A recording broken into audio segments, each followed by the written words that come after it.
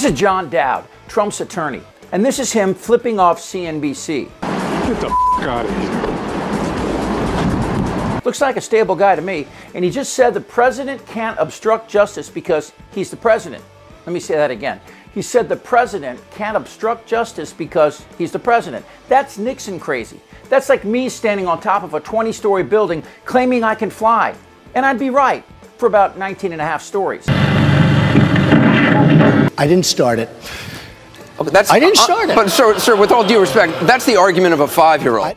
GOP Senator Chuck Grassley said the estate tax, a tax on rich people, should be abolished because rich people, unlike you and me, they don't waste their money on booze, women, and movies.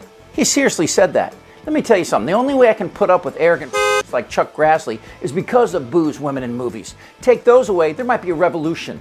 Who's with me? Let's go! Come on! Billy Bush is back.